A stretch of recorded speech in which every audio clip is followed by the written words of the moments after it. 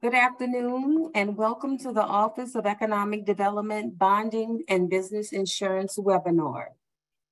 My name is Margaret McGee. I'm the Business Services Manager. Business services assist entrepreneurs and business owners in starting and growing their business. We help navigate through the different departments within city government to obtain permits and occupational licenses. We also connect the business community with organizations that can provide technical assistance, incentives, resources, and other programs beneficial in operating your business. A way we do this is host business information sessions and webinars. These sessions and webinars are held throughout the year, and the topics are gathered from entrepreneurs, surveys, and the information we collect from the business community. Following the DBE certification business information sessions, we held those in March. It was suggested that I facilitate a webinar on bonding and business insurance. So today we have Ms. Jill Tucker and Mr. James Richardson. Both are representatives with the Insurance Underwriters of Louisiana, one of SBA's active surety bond guarantee partners and supporters. I ask that you please place in the chat box all questions and we'll get to them in the Q&A section. To keep down distractions, attendees, please turn off your videos and mute your speakers. All handouts will be shared within 24 to 48 hours after the meeting has ended. Now I'll go ahead and turn it over to Ms. Jill Tucker, followed by Mr. James Richardson. Hi, good afternoon, everybody. My name is Jill Tucker. I am an insurance agent and I work for an insurance agency in Metairie, Louisiana, but we have a surety bond division and I specialize in surety bonds because after today, you'll learn that bonds are very different from the insurance product. And if you don't know a lot about bonds, that's okay. You have a lot of company, the vast majority of people have no idea what they are. So hopefully you'll get a few takeaways today and happy to answer any questions at the end. There are many different types of bonds, but for today's purposes, we'll be talking about construction bonds. And if you bid jobs, public jobs over a certain threshold, you're required to have them. The purpose of surety bonds is to protect the person who's requiring them or the municipality or the general contractor. Contrary to what some people believe, it is not a product that protects you, the contractor. You're actually purchasing it to protect the municipality from loss. So it guarantees the completion of the project and more importantly, that you're going to pay everyone downstream. And then sometimes, general contractors will require subcontractors to provide a bond if it's their first time working with them, if the job's over a certain threshold, or if it's a specific trade, critical path trade. They'll get a bond to protect their interest. A bond is a qualification. It's a guarantee, again, that you're going to perform the work and pay everybody. It's a risk transfer product. The taxpayers and the municipality are shifting that risk to you and the surety. Surety is usually a division of an insurance carrier. All the ones you're used to hearing, Liberty Mutual, Nationwide, Travelers, Hartford, they all have surety divisions of their insurance market.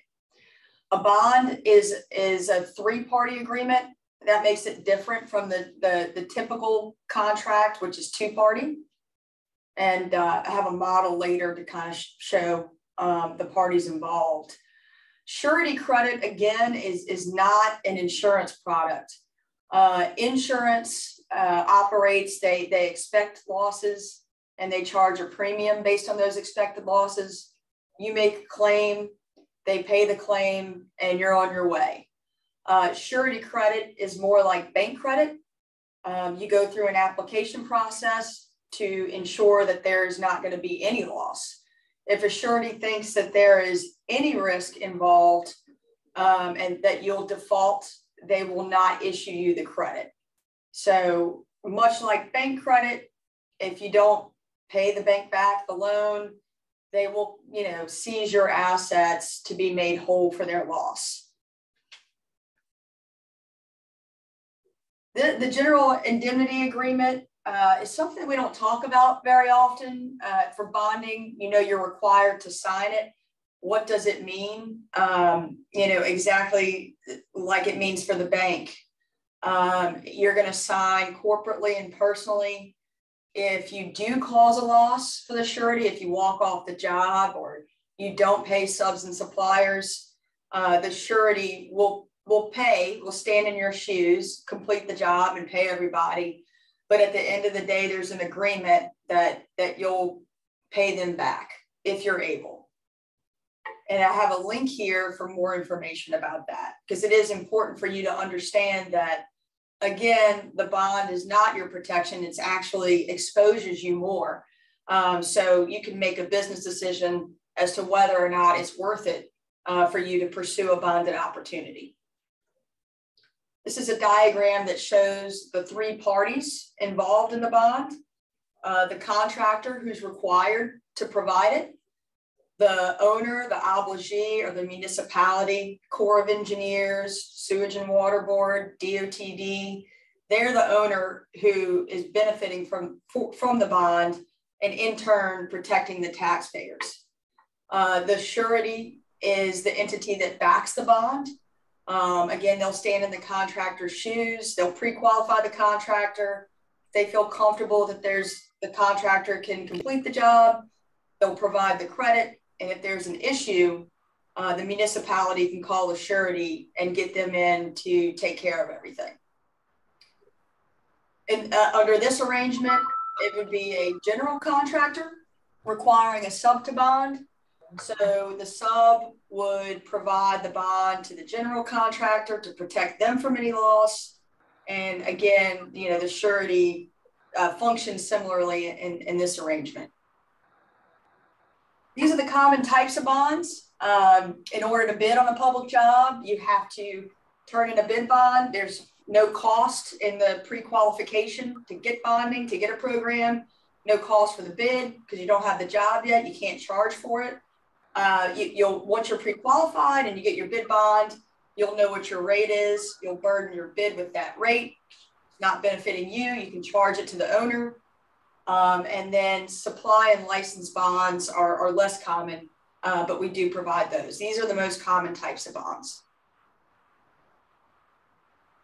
This is an important question. How much do bonds cost? Again, bid bond, no charge. Pre-qualification, no charge. So there's really no downside for you to reach out to a surety agent and just say, look, I might bid public work if the right job comes along, and just make sure. So we're not, reacting and operating under duress to get it done.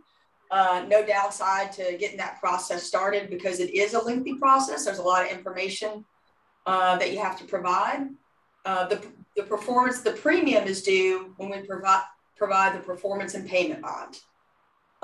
Both of these go hand in hand, typically. The performance bond is stating just that. You're going to perform the work, or the surety is going to come in and do it. The payment bond is stating that you're going to pay everyone downstream. Sometimes I want to point out too that you want to know who's on the job. You want to know the third tier subs. You want to know all the suppliers involved, because these are companies that can make a claim on your bond. If your first tier sub does not pay their supplier, you're on the hook. You're exposed for that. So that's important to know how these products function. The typical charge is 0.5%. These are for large, mature construction companies that are doing audits, who have successfully completed a lot of bonded work, or on the lower end of this range. The first bond is typically going to be 3%. Supply bonds, license and permit bonds are 1%. Surety bond rules, it gets confusing because there's a lot, there's different people and partners involved in the process.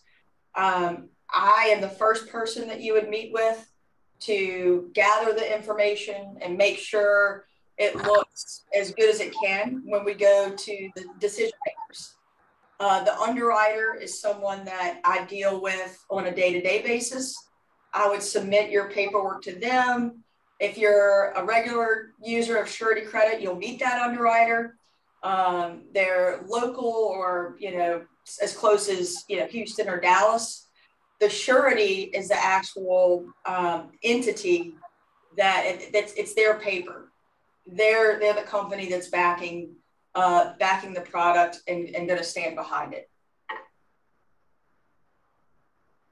An agent, surety bond agent specifically, is someone who specializes in surety and knows the marketplace. Again, it's different from insurance. So the typical insurance agent probably doesn't know the ins and outs of it, or know, the proper markets to approach. So you want to make sure you find someone that has experience. They're not just going to, there to give you the product or get you credit.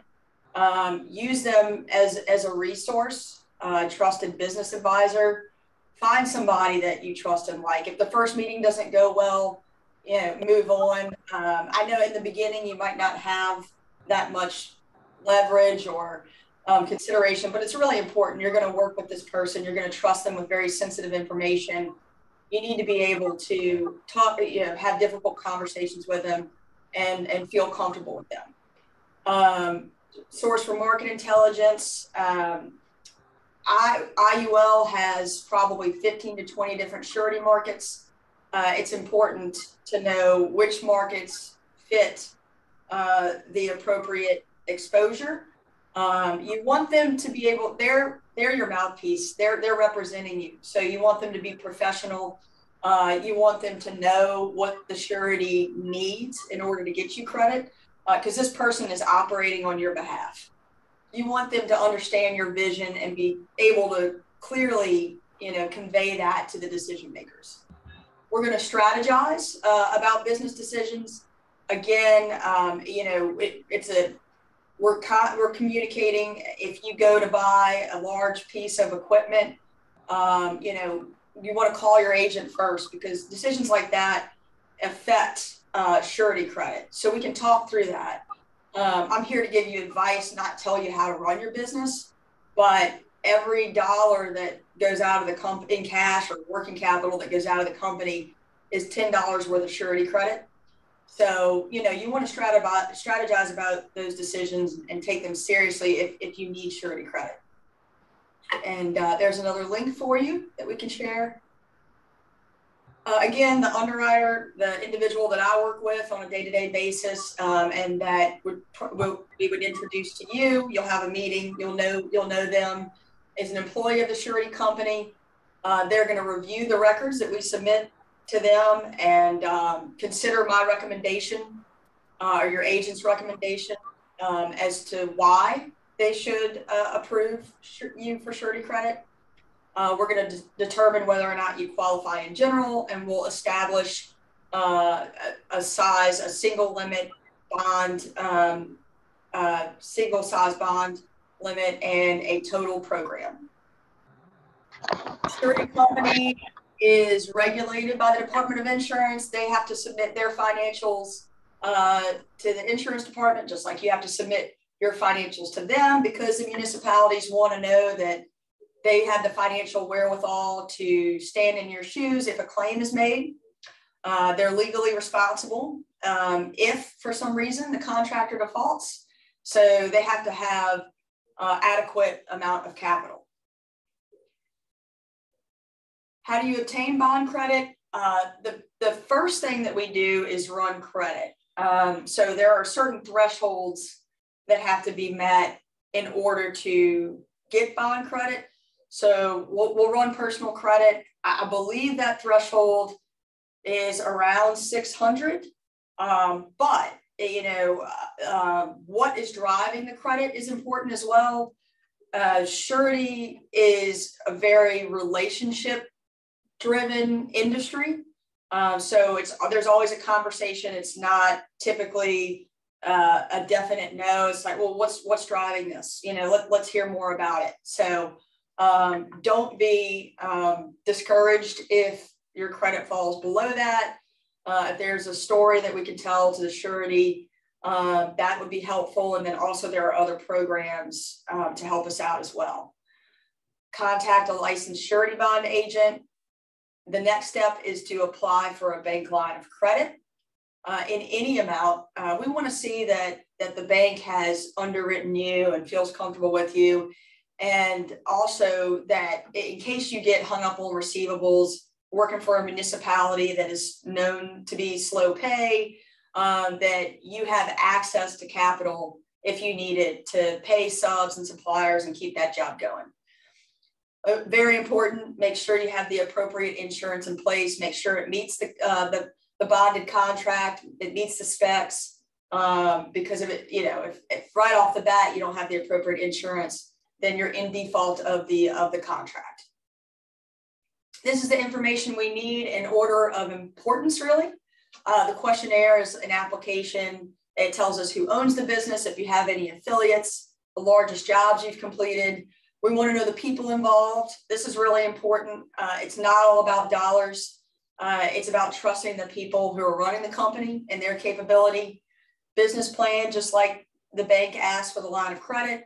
We'll check references. You know, it's important to get a feel, you know, how the community sees you in the construction industry.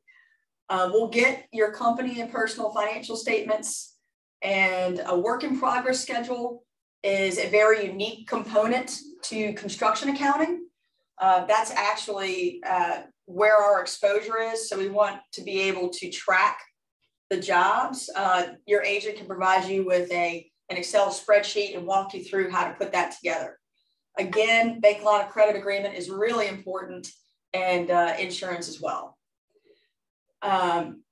This is the textbook of our qualification process. My first day on the job, this is what they tell you. You're looking for character, capacity, and capital. And what does that mean? Character, transparency. You know, sometimes you know, it's just a feeling when you meet with somebody. You want to have that trust relationship right off the bat. Again, your reputation. I think everyone in here is local to New Orleans. I am as well. It's a small city. The construction industry is even smaller. So you all know as well as I do, if you're not doing things the right way, you know, that gets around real quick. Your conduct, and again, your credit report, because history tends to repeat itself. So poor personal credit can be an indication of future poor payment. Do you have the resources to take on the work? Do you have the format that we require? Again, construction accounting is a bit confusing. It's different from traditional accounting. I would say that the format that you provide to us is just as important as how much money you have in the bank. So, you know, having those properly, you know, submitted is really important. And, you know, at first it's probably not going to be what we're looking for, and that's okay. You know, it's just a starting point. You're probably going to have cash or accrual-based statements in QuickBooks. We'll get those, and then we'll work through it, and we'll get you converted to the proper method. We're looking for working capital. Working capital drives your program or your surety credit. Working capital is current assets minus current liabilities. And that number right there times 10 is the amount of surety credit traditionally that you qualify for. So if your cash and your receivables is 200,000 and you're 50,000 into your line of credit and your payables are 50,000, then you have $100,000 of working capital. Times 10, that would give you $1 million of surety credit. What are your payment terms? If working capital is a little shy of what you want to go after, we underwrite the job. Maybe we don't have the cash to finance the job, but if you're working for an owner such as the Corps of Engineers or the VA hospital has net 15 payment terms, and you have pay when paid with your subs and suppliers, you're not coming out of pocket. So you don't need as much cash. Those are things we look at, specifics of the job as well. And then your cash available to make payroll and fund the job if you need to. This is a really important slide because all of that was traditional underwriting. Again, there are tools out there. If you get started and you don't qualify for traditional credit, we have the LED Bonding Assistance Program, and they will pledge collateral to the surety on your behalf, which makes it a lot easier to get credit. And then the SBA Bond Guarantee Program, which is great. And it's 0.6% fee. You burden your bid with that number. I have not seen a bid lost by that margin in a long time. So it is worth the guarantee and the amount of credit you get. I believe, if I'm not mistaken, their limits are $6.5 million single, over 12 million total program. So that's a lot of credit, Again, if you're new, if you have a bankruptcy in your past, you want to go after a much larger job, and your bank line actually counts towards working capital. So we did that calculation earlier. If you have zero working capital, but you have a $100,000 bank line, there you go. We're in business. So, and then there's also something called funds control, funds administration. It's typically a 1% fee, and it mitigates the surety's payment exposure, and a third party would administer the funds. So these are the tools that we use, and I use on a daily basis to get there if we're not there yet in the traditional sense. And this is to be used, for a period of time, and then you typically graduate out of these types of conditions. Again, your bond cost and what drives it. The smaller bonds, the first bonds, the smaller ones are usually 2 to 3%. Information is less important. Your personal credit is really driving the approval. And then when you start to get to that $1 million range, we're going to need more information. We're going to need more professional information. But once we get those CPA statements, we can reduce the rate. Bonds over $1 million, we're getting those CPA statements. They're required. So we can typically reduce the rate even further. So the higher the higher the value, the more exposure we're taking on, the more information we're going to need. And bonds are important because they allow you access to opportunities, and your opportunities are what drives your growth. That's all I have. And I think James is going to take over and do the insurance presentation, and any questions you have, we'll both answer them after his presentation's over. Thank y'all.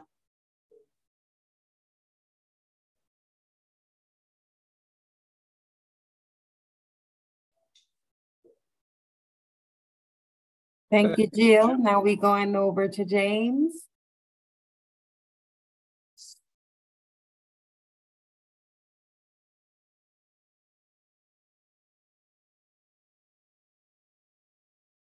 Okay, can we see that? I assume yes. so. Yes. Yes. Okay, yes. Good. All right. If you thought bonds were exciting, wait till you hear about insurance. We are going to talk about, and with the people that were signed up, it's kind of all over the board. So I put together a presentation that's going to talk about a few different things. One, the current market environment in Louisiana for insurance, property and casualty insurance. Two, just some high level talk philosophically about insurance products and what's out there. And then the last half will be how to purchase insurance, the best way for you to reduce cost, and what do we mean by reduce cost, and how are you going to get the best outcome from your purchase of insurance. So those are the three things we're going to try to touch on as we go today. So let's start with where we are. We all live in Louisiana, so we are dealing with tough times in the insurance market. So that's called a hard market. And what we have are hard markets and soft markets. A hard market occurs because of many different reasons, but obviously with our property market, it's a lack of capacity, where a Lloyd's of London provider maybe 2 or 3 years ago had $2 billion of aggregate to put out on the street, meaning, all right, $100,000 building and a $50,000 building and $1 million building, add all that up, that's the aggregate. So these providers had a ton of ammunition to put out there on the street and to write policies. They don't have that anymore. You add that to the rate increases that have come, then you have a lot less competition in the market, and that leads to a hard market and the pricing spikes that we've seen. So with auto, let's talk about two different kinds of insurance when we're talking about a hard market: auto insurance and property insurance. So those are the two that are really causing problems in Louisiana right now. So you as business owners, if you have automobiles, if you have a fleet of automobiles, you've noticed that pain over the last few years. Now, that happens because of direct reasons in Louisiana. We have a lot more litigation than some neighboring states. We have different types of litigation. We have social inflation and nuclear verdicts. That happens everywhere, but the social inflation is something that the industry is really keying on. And what that is you have someone that gets rear-ended, and maybe in 2019, that particular injury is a jury will award $30,000. And now in 2023, that same injury, a jury is awarding $50,000. So there's no rhyme or reason to it. It's just what the legal system provides. And as those costs creep up, it filters down to you, the end user, of course. Now, property insurance is a little more nuanced. And if you see my graphic there, the insurance company, when they write property insurance, in most insurances, they buy what's called reinsurance. So if they have a lot of losses, they're backstopped by their own insurance policy that they're purchasing. The problem is the international reinsurance markets where you buy this stuff, it's a global market. So just because Louisiana gets hit by Ida, it's not good for us. But what I explain to people is the real hammer was the next year when Ian hit Tampa. So if a hurricane comes through Louisiana, that's bad. But it's as bad for us if a hurricane goes through Tampa or Houston or something like that, because the property damage in billions of dollars on the international market is so much worse with something like that. Or if you hear about a typhoon or a tsunami or something in Asia that wipes out a city of 10 million people, that is all factors into the global property market. And that's why we don't have as much capacity and we don't have as much competition, because if you have a limited capacity, you're going to go spend that capacity in places where you're not going to be so at risk. And we do not factor in there. The other two, on the last point down there at the bottom, yeah, you're having rate increases, and everybody is saying that that's the reason their property insurance is going up. And yes, your rate's going up. So maybe 3 years ago, your rate on your commercial building was $1, meaning $1,000 per 100,000 of insurance coverage. And that is changing. So now maybe that dollar's $2 and it's doubled. So every $100,000 your commercial building is worth for rebuild value, now you're paying $2,000 instead of $1,000. But the other double whammy there is the insurance carriers figured out after the last couple of years that everything with this inflation you've seen over the last 3 years is very much underinsured. So what they're doing is they're saying this building, this metal building, we used to be able to rebuild it. If it burned down, we could rebuild it for $55 a square foot. But now it costs us $1.10 a square foot. So not only is your rate doubling, but what you're insuring is doubling. So that's why people are getting the sticker shock in the property market in Louisiana right now. And hopefully that's going to plateau at some point, but as of right now, it hasn't. Since we do have some startups and some people that have been in the industry for a while, and bought insurance, we'll just kind of set the table here. So what do you have to have? From a workers' compensation perspective, you're going to have workers' compensation if you have employees. And a big misconception out there is, oh, I have independent contractors, they're not my employees. That doesn't matter anymore in the world of workers' comp. If they're doing work for you, they're going to be considered your employee, because if they get hurt, they're going to file a claim on your policy. And that's all well and good, but when you get to the end of the policy period, they're going to audit you, and every 1099 independent contractor you're using that you don't have a certificate of insurance for, they're going to put it on your workers' comp and charge you for it, and you're going to have 15 or 30 days to pay that overage with the audit. So be careful about that.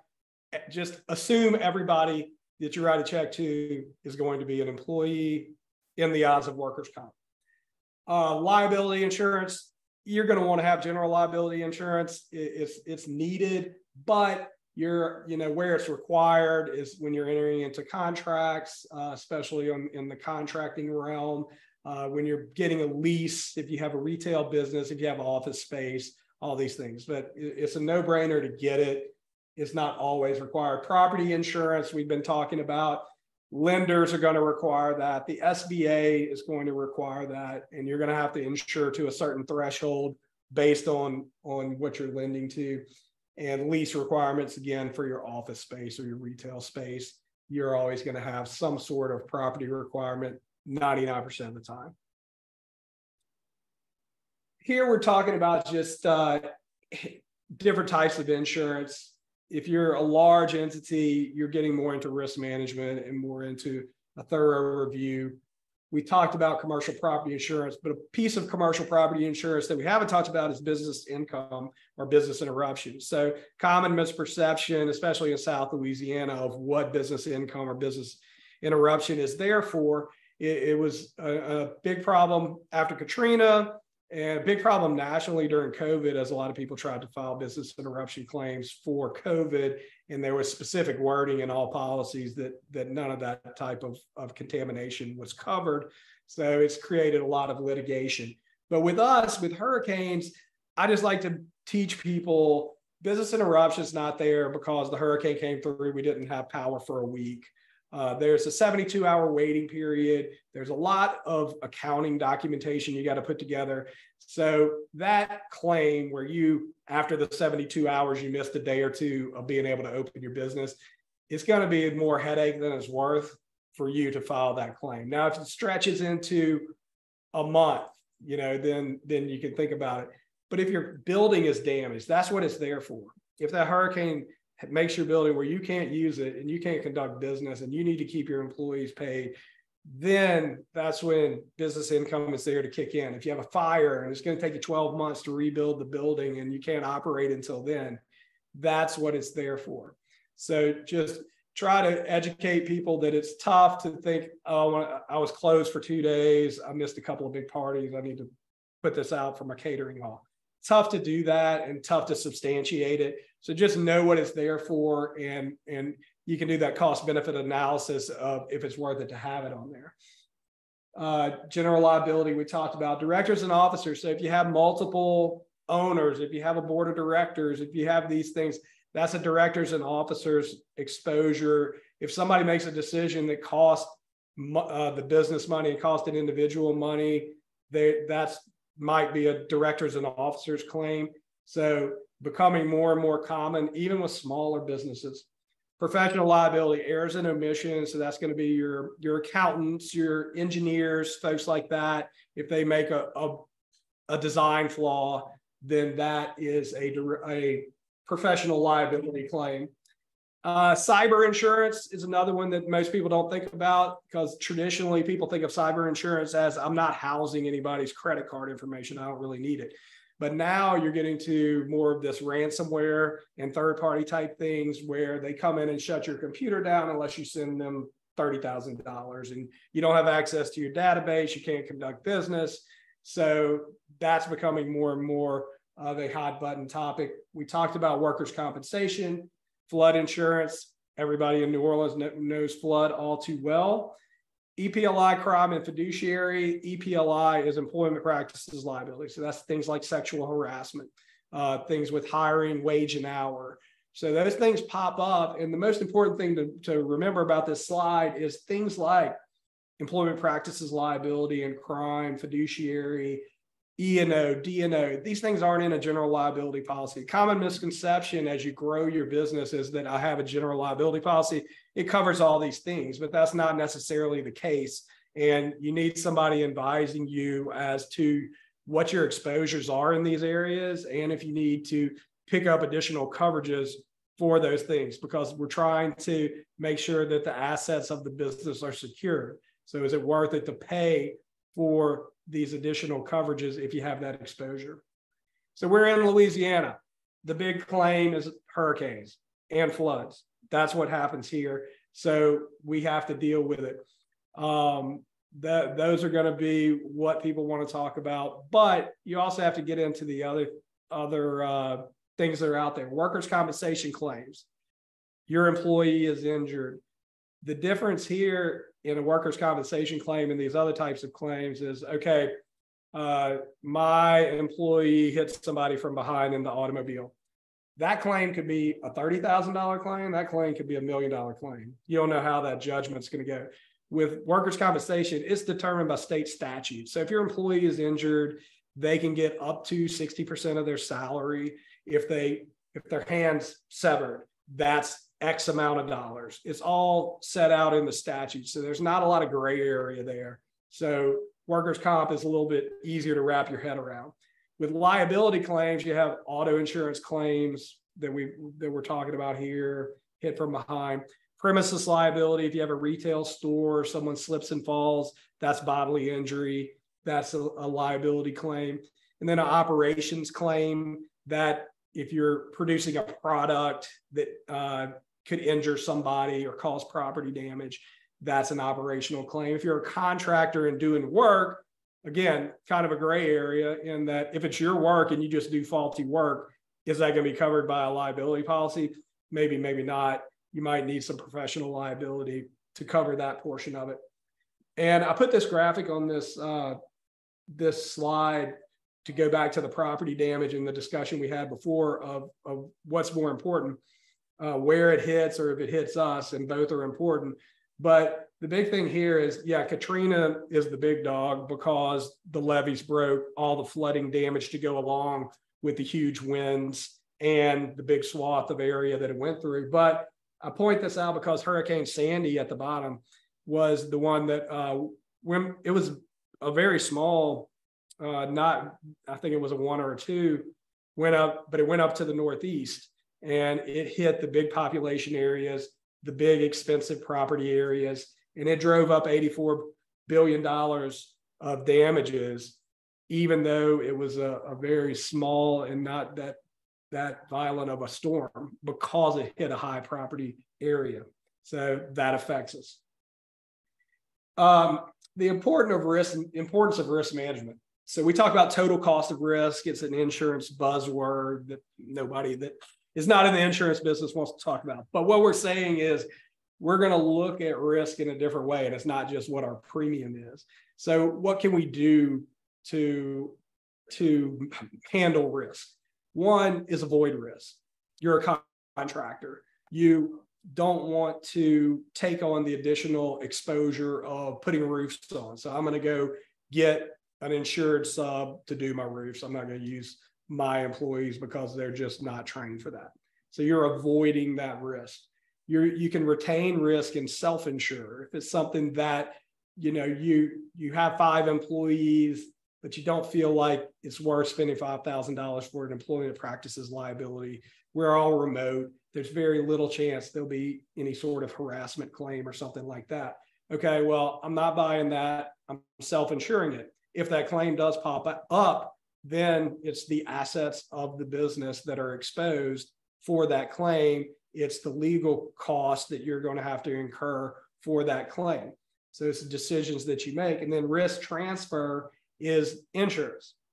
You're transferring a premium to an insurance company so that they will pay a claim in the end. Now, here on this slide, we talk about frequency and severity. So I like to educate on purchasing insurance here because this is an important topic. The reason you're purchasing the insurance for things that are not going to happen very often. And if they do, they're so severe that they could affect the company moving forward. And if it's going to be able to move forward because the assets are exposed in that point. So we want to guard against those type of catastrophic claims that can really hurt a business. On the frequency side, if it's something that happens on a day-to-day basis, you can't throw that to an insurance carrier all the time. If you have 15 car washes that you drive through, there are going to be 10 people a day that say you dinged my car or something like that. You can't have that as an insurance claim all the time. Your premium would be just astronomical. So we have to learn what we're purchasing insurance for and what we're filing claims for so that we are a good insured and a good investment for an insurance carrier to take. Finding the right provider. So there's a couple different ways to go and purchase insurance or have it procured for you. Direct, if you insure your vehicle with Progressive or Geico online, that's a direct writer. If captive, that would be a State Farm, Allstate. They only represent one carrier. That's when you call State Farm, you're going to get a State Farm quote, or they're not going to be able to do it. And independent, that's what we do, is look out in the market and bring whatever to the market. So not saying any of those are better than others. Some of them may be, but those are the options out there. You also want to look at the financial stability. You want it to be an A-rated carrier by AM Best. AM Best has been around forever. They do a good job of rating. You want to be with an A-rated carrier because they're going to be there after they have some claims. And B, if you're entering into contracts, things like that, a lot of times it's going to require that you have an A-rated carrier by AM Best. Demotech is a new one. We see it a lot more on the personal line side, but they will be rating for commercial carriers here too. Very easy to get an A rating through Demotech, but a lot of these contracts won't honor that Demotech A rating. So just be careful of that and try to make sure you're with an AM Best A-rated carrier. People still want to use an advisor. So most of the data they give us is about 70% of buyers want to bounce it off of somebody. They'll go online and do the due diligence, do the research, but before they press that button, they say, no, I think I want to know what I don't know, because it takes a long time to learn everything in the insurance cycle. So that is still a way most people want to do, is to have that advisor still involved. And recommendations from your peer group, from your niche. If you're a plumber, you want to talk to other plumbers, see if there's somebody that operates in that niche that does a good job for other people. And that's usually a great way to evaluate it, better than just a Google search for plumbing insurance or something like that. Is, you talk to your peer group on a regular basis. So ask that question. Should I be getting a review? Yes, you need to get a review. If you sit back and, okay, my premiums aren't changing too much, the agent's just sending me the renewal every year, and you look up in 5 years and you have expanded your business exponentially from a growth standpoint, you're doing a lot of different things, you don't know if that stuff's covered. You don't know if it's accounted for in the application process. You don't know about an audit. You might have written the policy when you had $1 million of gross revenue, and now you have $10 million of gross revenue, and they want to do an audit this year, and they're going to 10 times your premium out of the blue. So you have to have that constant communication with the person that is in charge of your insurances so that they know, yeah, it might cost you a little bit more in the short run, but you're spending money on this insurance. So make sure you have the correct policy, that it's covering the correct things. And the only way that's going to happen is through communication. Now, these last couple of slides will be, okay, we are purchasing insurance. We are business owners on this call. What's the best way to do that from my business's perspective? So trying to look at it through your guys' shoes, give you my industry knowledge of how things work. So you're not going to shop your way to better total cost of risk. You may shop your way to a better premium one year, but that's not going to work consistently. So we're talking here about there's no silver bullet. There's no, that's because with these hard markets, we just don't have a lot of options out there. You don't have a ton of carriers that want to write property here or want to write auto here. So, if you go to I'm going to shop this thing this year and get these premiums down because this is crazy. So I'm going to send it to 5 different agents to quote it. So all those 5 agents, 90% of the time, are going to the same carriers. There's only so many carriers that will write here.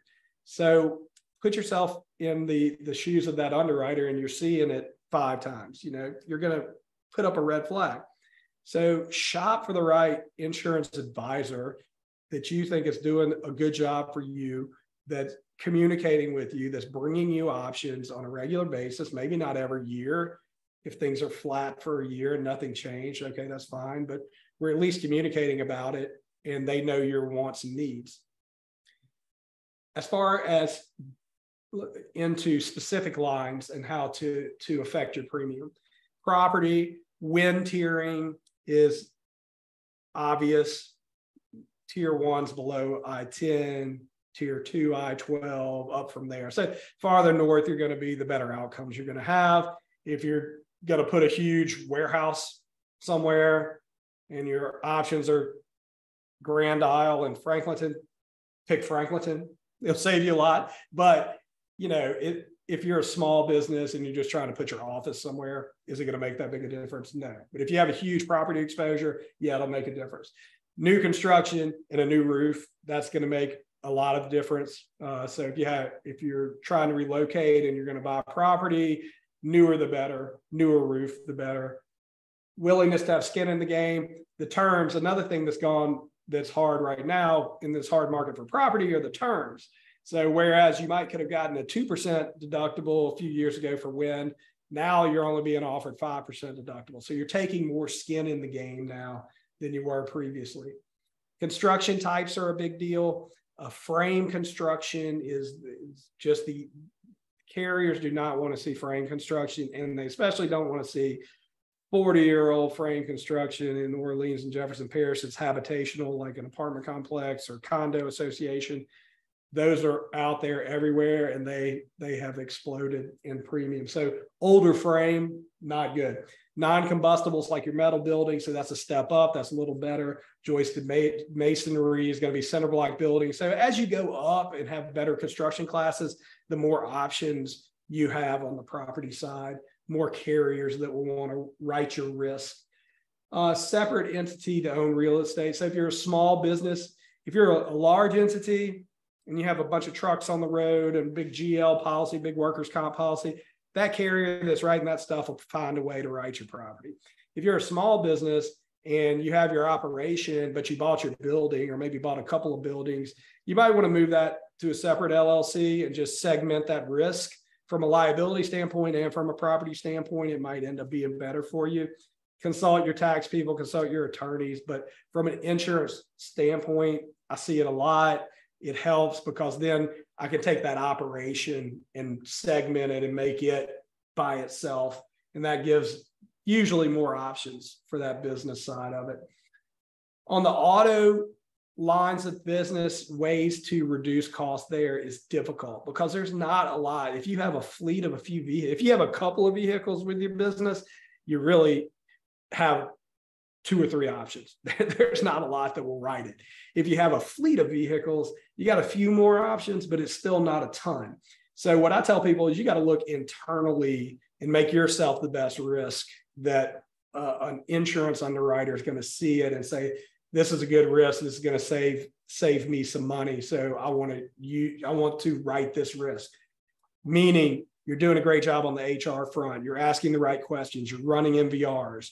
You're using technology to your advantage. You're getting these GPS systems that are tracking drivers, and you're not just tracking them. You're actually having some consequences for bad actors and suspending them or getting rid of them. And that you have dash cams. All these things you're doing have to be communicated to the underwriter so that they know you're doing them. So that's where the communication with the agent comes into play again. Workers' comp is the one outlier for Louisiana. It is a soft market. There are a ton of workers' comp carriers that want to write business. That's your one place where you can make a little hay on the money saving from a premium standpoint right now, because it's so competitive in the workers' comp market. These guys are announcing rate decreases all the time. So, that one might be worth taking a shot at and looking at if you have a substantial workers' comp expenditure. If it's just a few $1,000s, the change is not going to be worth moving around. But if you're paying 6 figures in workers' comp, you can probably, over the last few years, that should have come down. And also your experience modifier, that is showing, what your premium, your claims, you start at a 1.0. This is something you can control. And, if you have a good outcome, you go down to a 0.9, a 0.85, and you get a credit on your workers' comp. If you have bad outcomes and go over 1, then they're debiting you and they're adding premium. So the claims you have can affect your premium directly with workers' comp. And that's a good thing to know. And you want to work with somebody that can help you through that and how to do it. General liability and excess liability is kind of, it's ticking up. It's a little hard, but it's not a super hard market for that. So your GL should stay, you're probably seeing 5-10% increases on that. But what I like about this graph is it explains band pricing. So with these, like this first trough here is a soft market, and then it spikes, and that's a hard market. And the point of it is you're never going to have in that soft market one outlier way up here that's like it's in a hard market, or in the hard market, you're going to have somebody that's 80% less than the rest. They're all going to be in that tier because they're all getting their reinsurance from the same people. So everybody's going to stay in that tier. What you can control is where you fall in that tier. So if you're a best practice organization, you can be here at the bottom of this tier. If you're having trouble having claims, you might be at the top of that tier. So you want to stay away from that and just work to make how you look as a best practice organization as good as it can be for an underwriter that's taking a look at it. So to wrap it up and just say, especially on this cost containment portion of it, find a broker you trust and let them do work. You'll know if they're doing work for you by your outcomes. If you feel it's not being done, then interview brokers. Don't say I'm going out to 5 different people and we're going to plaster the market. See who you want to work with, make sure they know what they're doing, and then that will take care of it for you if they have your best interest at heart. If you have the right broker, you'll see all the options in the market. You're not gonna hammer one underwriter with a bunch of submissions, because when they see that, they're like, this person's not serious. This person's just throwing this out there to any agent that'll look at it. I've received this same submission 5 times and it's different every time. They're not communicating right. I've got a desk full of submissions. I don't have time to deal with them. They're going to push it to the side. We want one to be top of stack. We want to be the only one they have. We want all the information, photos, background, narrative, boom. That's the one that's going to get the attention first and going to get the best pricing. So we don't want to be in the rat race with the churn. Engage in the process, help the broker paint that top. Why are you a best practice organization? You're spending money on software for your fleet. You're spending money on your HR department to weed out the bad actors. You're doing all these things, but nobody knows that if you're siloing it and not communicating it. So they need to know that so they can paint the picture and get you the best premium. And then plan to reduce exposure, minimize claims over time. That's what it is at the end of the day. That pricing band we just talked about. If you're a best practice organization, you're going to be at the lower end of whatever the market bears at that point. If you're having claims, if you're having late pays, if you're having all these problems, you're going to be at the top of that band. So whether it's a soft market or a hard market, you want to be at the right spot in those bands. So that's everything. Still awake, Margaret? Yeah, I'm here. Just had to find that pause button, that mute button. So thanks, Jill and James. We'll now take questions. When I call your name, you could unmute yourself and ask your questions. I see here we're going to start with Mr. Eugene.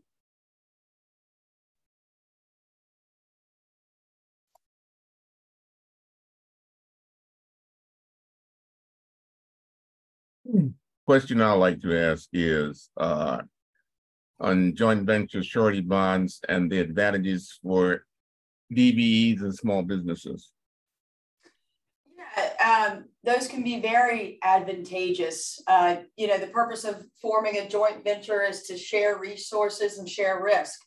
So you get the benefit of the a small business would get the benefit of a large partner's surety bond program. So if they're willing to use, their program to support the joint venture, if the smaller party doesn't qualify, that could give you access to large opportunities. And so it can facilitate the growth of your company. I think the biggest concern or thing to keep in mind is be careful who you who you team with. It's all about finding the right partnership because it's a marriage, so and keep in mind as well, they need you as much, if not more, than you need them. I think we lose sight of that sometimes. They're getting access to opportunities with less competition that are traditionally more lucrative. So, when you're negotiating things on the front end, I mean, that after that, there's really no room for negotiation. Keep that in mind. You want to maintain control. You're the majority. You have to be to qualify. So just remember that when you're negotiating those kind of deals, but they can work really well. I've seen some work very well and set small companies on their way to getting bonds on their own. I've seen a few go bad. I'd say when they're bad, they're really bad. So just be careful. And Mr. Eugene, I see you have a couple of other questions. What is the cap on the SBA bond guarantee program? And what are the caps and offsets? I think that I think it's 6.5 million single, 12 million total.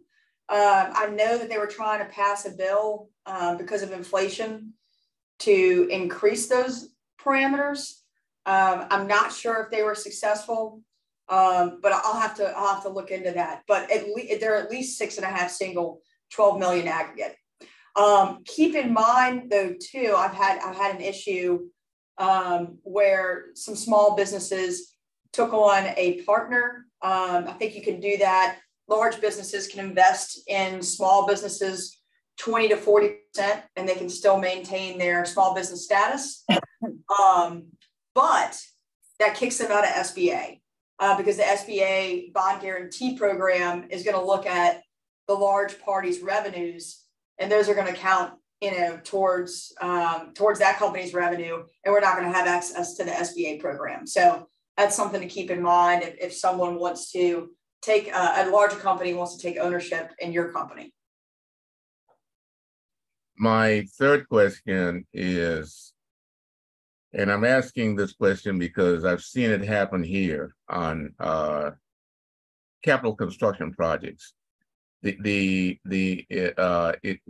it's important that you have an OCIP to subtend your bond from the owner or prime on a capital construction project.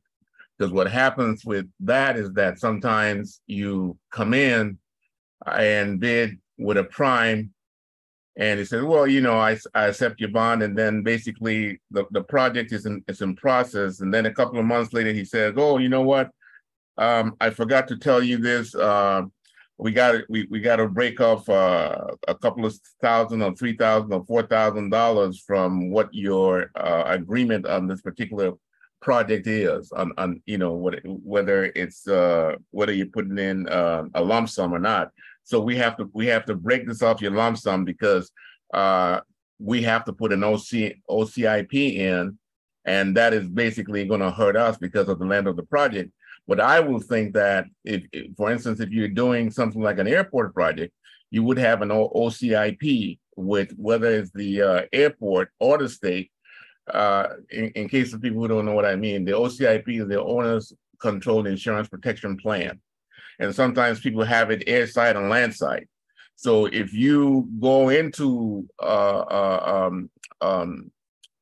in writing a contract out, and that particular stuff is not spelled out, it hurts you.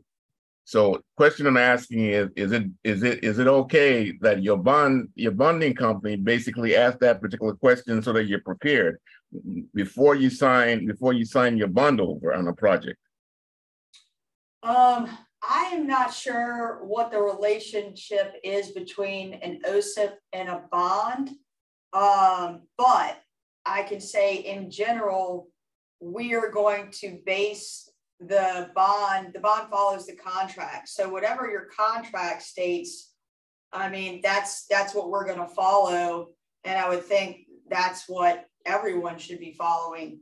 Now, James has more experience with OCIPs in particular, so I'm not sure if he understands this question better than me.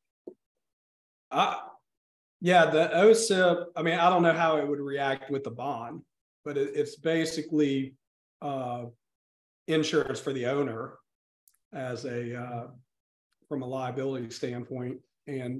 But the bond would react to make sure the project goes forward. The OCIP would react to see who's at fault. I mean, maybe it sounds like Eugene is saying that he signed a contract and given the bond, and then they've come back and asked for him to provide an OCIP. Yeah. In general contract terms, I don't see how that would be legal. I would push back on that if it wasn't in the contract to begin with, if I understand correctly. Does that answer your question, Eugene? Yes. Okay.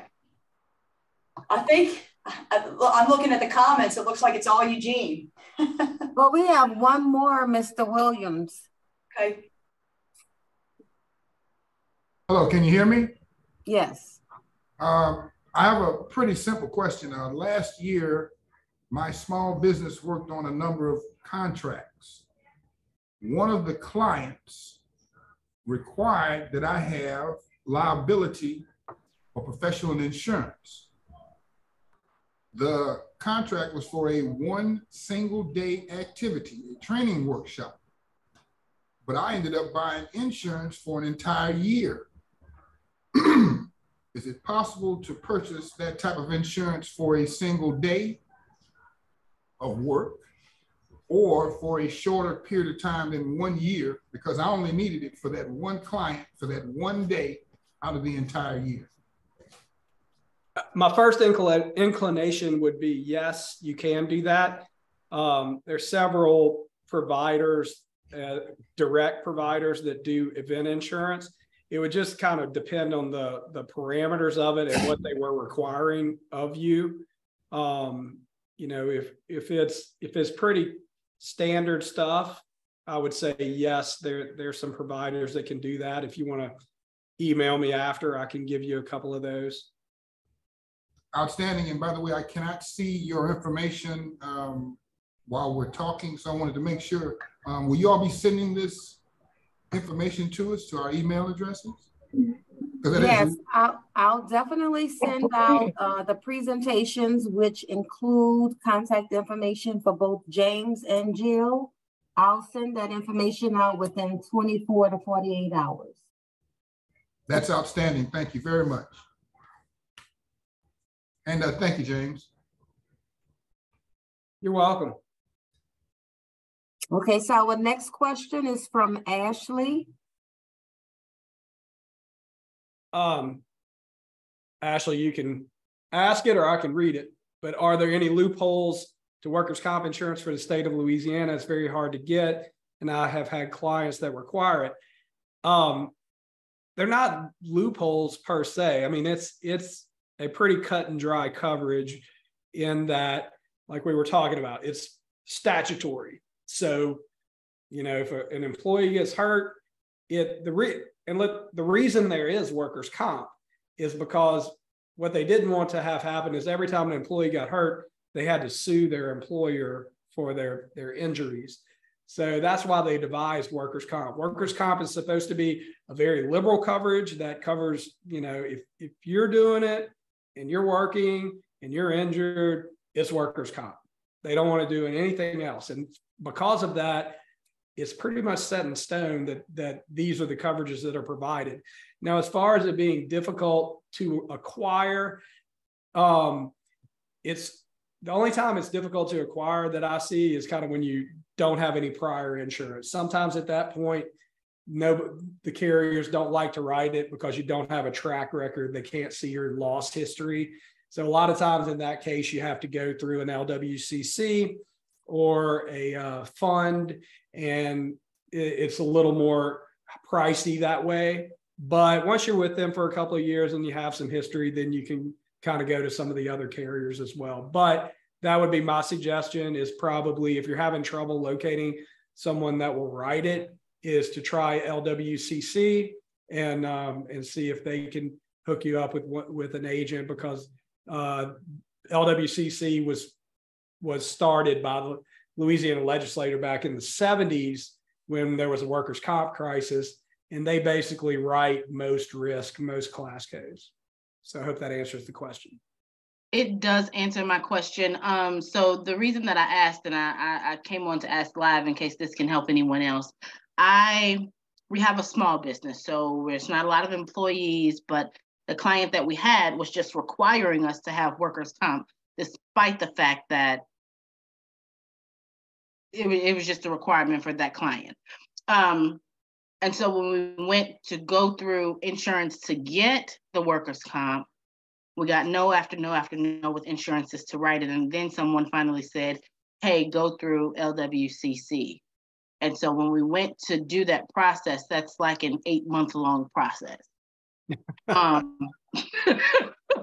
So technically, that's why I asked if there were any loopholes, because I get that. I mean, in my mind, there's got to be something else. It shouldn't take that long. They're not the fastest in the world, but they can usually get it done in a week or two if you have all your information. So, ended up having to be completely honest, I ended up having to use one of my other businesses and get work, was just through another state, and get workman's comp through another state, because like you're saying a week or two, but I'm telling you I still don't have it, and that was 4 months ago. Oh gosh. Yeah, so, I might call LWCC directly and maybe work with somebody different. So. Okay. Well, right. I was just wondering if it was something that I was missing, because it's I think you're on the right track. It's just taking a lot longer than it should. Okay. Thank you. Okay. Thank you. Ms. Anderson.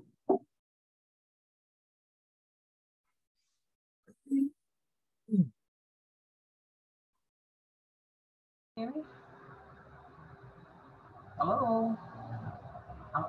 Yeah, we can hear you, but we could barely hear you. We'll go ahead and just ask the question.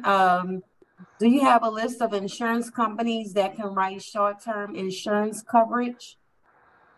If it's if we're talking about like the question from before, if it's just like a short-term event, I'll type it in here. KNKinsurance.com. So this is where I send most of my clients if they have a single event that they want to insure, or maybe have some requirements that they have to have for a single event. That's usually a lot more cost effective than me writing them an annual policy for something that is not really part of their business. It's just a one-time thing they're going to do. So that's a good website that can be a direct writer. You just put in the parameters of the event. They'll send you the policy, and if you need a certificate or something for somebody, they'll send that out for you too. Okay. Thank you. Thank you so much. The next question is, what forms of insurance are usually required to apply for bonding credit? Whatever is required by the contract. So for bonds, we just want to make sure you're meeting the specifications in the contract. If you can give us a certificate that shows the coverages that you're required to carry for the bonded contract, we're satisfied. Okay, and the second part of that is, do you have any suggestions for finding an umbrella policy? We've been having a hard time finding a carrier. Yeah, the umbrella market is a little hard right now. There's not, they had some loss problems the last few years, so there's not as many carriers that are writing it. They're still writing it out there. You know, if you have a contract that requires a $5 million umbrella, that can get a little harder. But there are ones out there. You need to have, you know, the best way to have is your underlying coverages are clean. So your general liability is clean, your auto is clean. I mean, from a loss perspective, and that, you know, there's no issues there. Then they're going to be more apt to put an umbrella over the top of it. But that's really what you need to do is what we were talking about earlier, paint the picture. I need this umbrella because I have these jobs lined up that require it. These are the risk management practices I have in force. These are the things I'm doing from an HR perspective. This is why I'm a good risk. And, you know, it's not just we shot it out to a couple of umbrella carriers and they said no. You know, do some due diligence, put the best face forward, and let them know what you're doing, why you need it, why you're a good risk.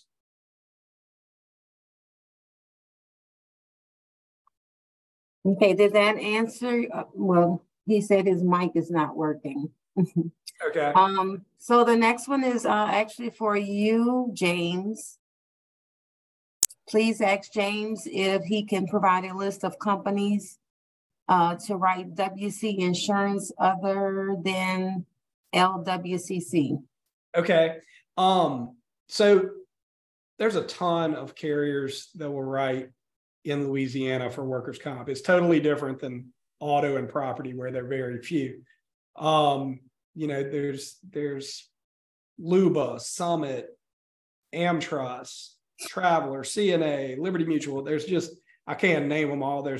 But there's a ton of them. LCI, Treen. There's so many of them. I would leave them some out if I did. It's really, I would say, you know, LWCC is sometimes higher than other carriers, but what you got to watch out is don't cut off your nose to spite your face. If LWCC also has a very good dividend program, so if you've been with them for quite some time, don't forget about that nice dividend check that you get during the policy period, because you may say, oh, I got my LWCC renewal in, look how high it is.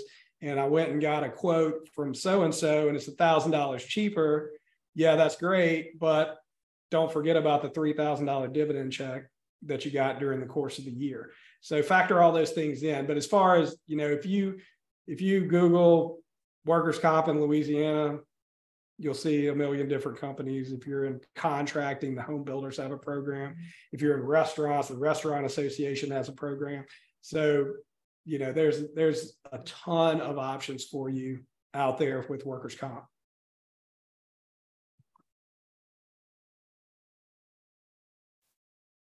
Okay, do anyone else have any questions?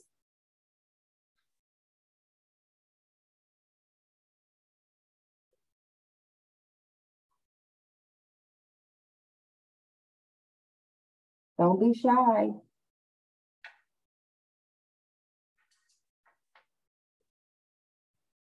Okay, so if, Feel I'm free sorry. to reach out to us if y'all think of something, you know, after the presentation, feel free to contact us directly. Yes, thanks for that, Jill.